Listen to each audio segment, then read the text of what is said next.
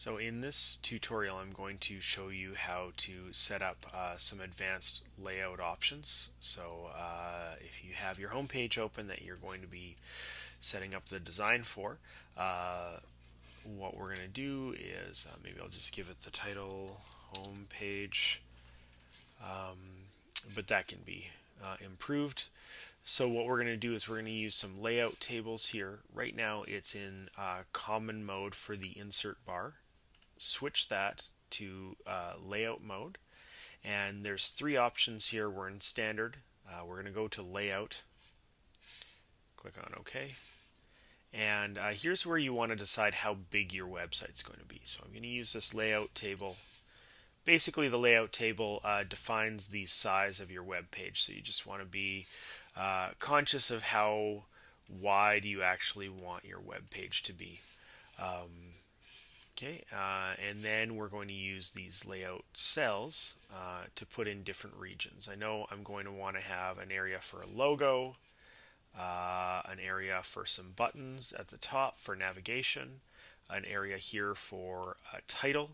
It's nice that it snaps to these lines. An area down here for a picture, and some area at the bottom for some text. So this is generally where I want to have things. You should save frequently while you're doing this. And then if you've got your site defined, you can just go to your folders and bring in the objects. So I'll do the buttons first. So these are for the different parts of my website: home, animation, dinosaur, and gravy. Then it's a good idea to shrink these cells, and I'll just drop that down here a little bit more. You won't be able to drag the buttons around, but you can drag the cell that they're in, so it just takes a little bit of work to get used to. This will be for a title, so I'll put Mr. Stardom's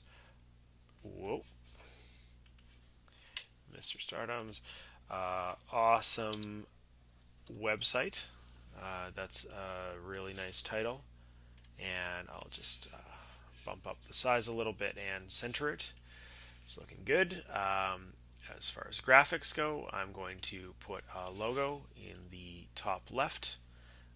Maybe reduce the size a little bit.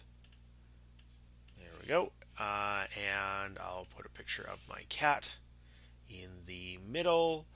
And then for text, I've got a text file here that I can open, and I'll just copy, and I'll just write the word news here, though that's not at all what will be represented here. So just sort of an imaginary 3 paragraphs of text. Maybe I'll do heading there. Okay. So this is basically how that works.